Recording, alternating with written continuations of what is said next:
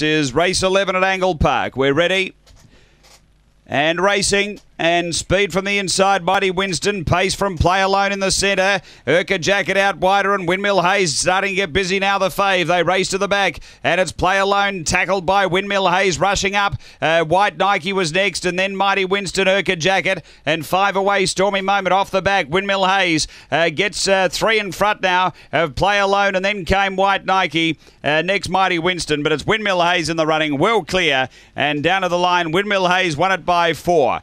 Second is Play Alone. Third close, White Nike maybe just from both Mighty Winston and Urca Jacket.